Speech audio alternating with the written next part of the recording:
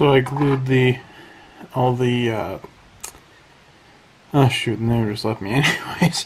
I glued everything basically together and pre-fit on the engines, so I can paint them in, like I can airbrush them like this, but later on I can go in and just kind of pick them off and then do, you know, better detail work.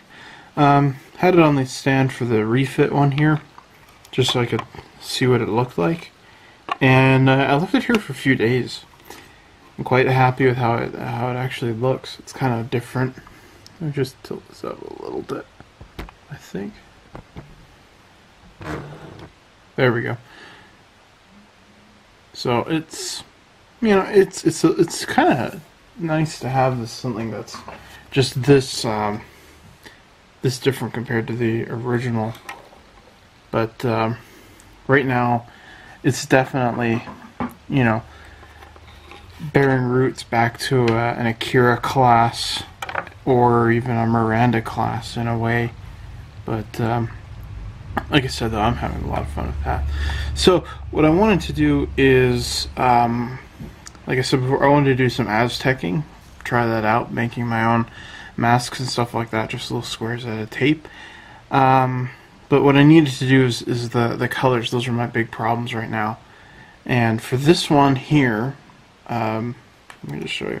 For the NX-01 here, back in the day, I think I mentioned this is a Humbrol silver that I added black paint to, and then the other gray here, this is the color of the plastic. And yeah, this is probably the last time I've actually ever left the bare plastic on there. But it's a very nice color, very, I think, close to the show.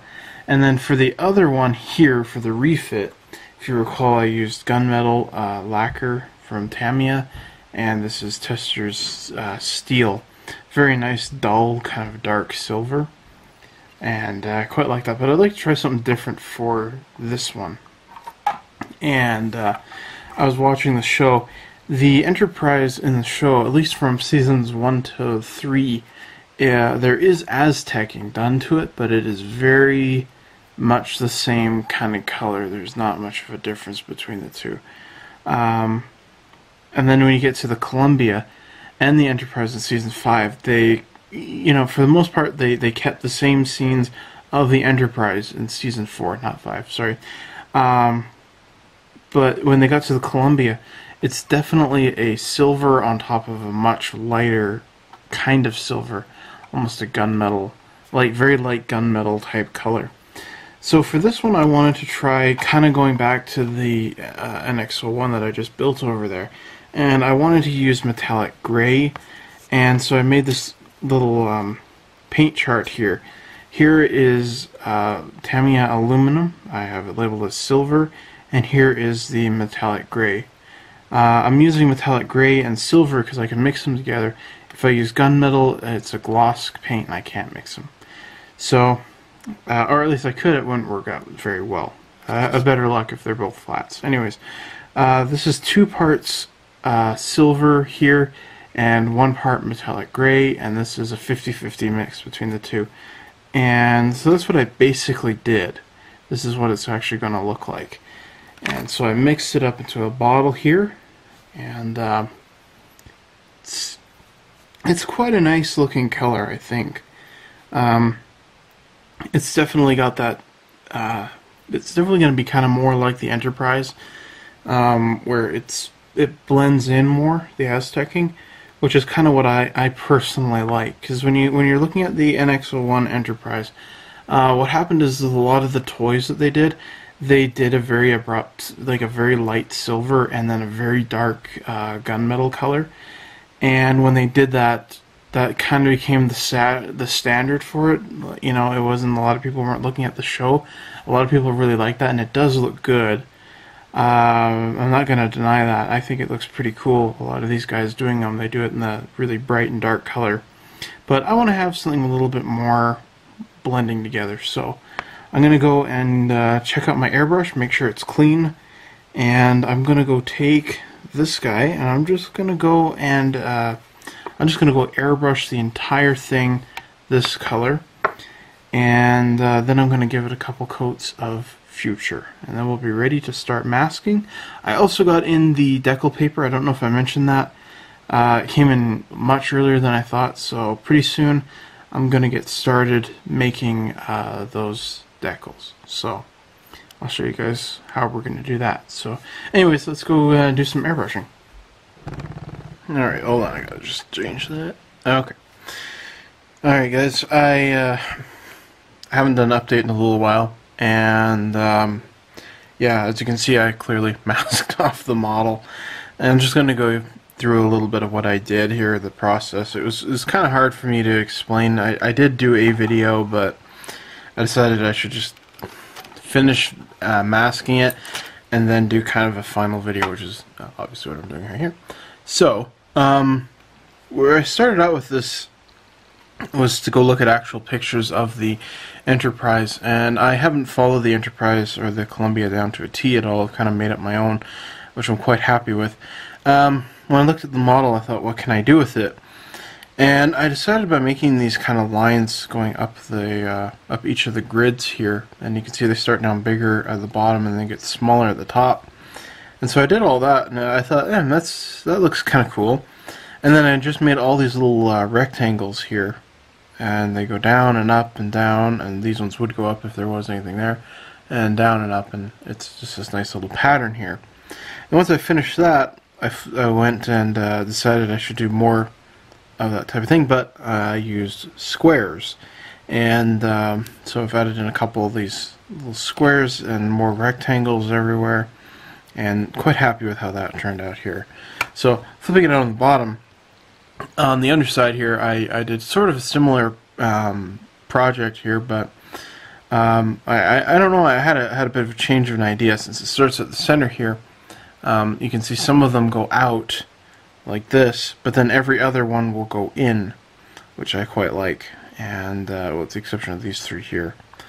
But yeah, I quite like that. And then I just added more little maskings in there and added more little detail, and I quite like it. I'm quite happy with how it turned out. And then I went along here.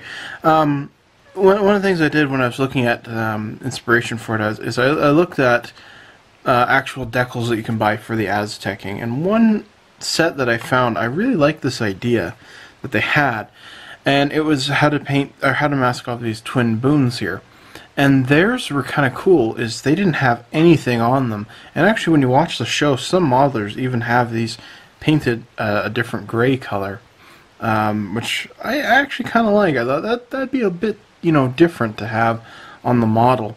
So I masked off this little area here because all the other ones I have that masked off. It's kind of a little bit of a tradition, I guess. And then added just a couple squares here and there, and just a little bit here. I might go ahead and repaint afterwards some of the little details because they're harder to mask off. It'd be easier just to paint that on by hand. But I left on only some of the lines on here, just to kind of create the sunburst pattern because I really like it. I toyed with the idea of just cutting them off here, but decided to heck with it, just leave it on there to look nice. When I did the refit, the one problem I had with the engines is when I looked at them, I painted all these squares here silver, and it looks nice, but when you look at it from a distance, it looks like just a big silver line. So I had this idea to make little boxes. So I cut these out here, and each of these are just a little box. So I can't wait to see how those look. And then there's little bits of squares everywhere there. And, quite happy with that. I'm going to go ahead and paint all this now. I'm going to get airbrushing. I'm going to use metallic gray again, XF56. And, yeah, quite anxious for this. Let's go I'm going to go get airbrushing. I'll be back once it's all done, and we're going to remove all the masking, and fingers crossed that it all turns out. So, here we go. Alright guys, here it is. It's all painted up. Nice metallic gray. Quite a nice color. And hopefully I got it on flat without, because usually when you tape on paint, you want to do a nice flat layer, otherwise you get a little bit of a build up. But I think I could just wet sand that away. So, next step here is to take quite a long time and remove all the maskings. So let me just try it right here. This is going to take me a very long time to do, but I don't really mind. Huh. I quite like that silver and the gray. Now, I have to just be really careful here that I don't accidentally scratch the paint.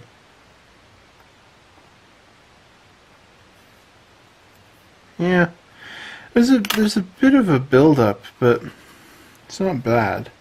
You know, I've done worse on other models, but one of the things I'd like to try here, and hopefully I won't remove the paint, but I just want to do a test on this, see.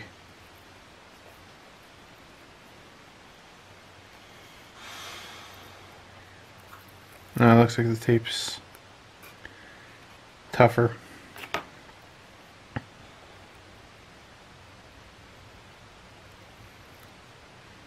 Yeah, oh well. I guess I'll just carefully peel them off instead of accidentally scratching it. But looks good. Really happy with that. So yeah, now on to yeah, the long, grueling process of removing the tape, which I knew was coming. I was anticipating this, but now that I'm actually here, I'm not really looking forward to it. But oh well, that's all part of the game. So I'm gonna go hurry up with this and then paint all the little metallic brown pieces on here, like the bridge and whatever these are supposed to be. They look like superchargers, and little areas around here that need to be a nice copper. So time to go have some fun.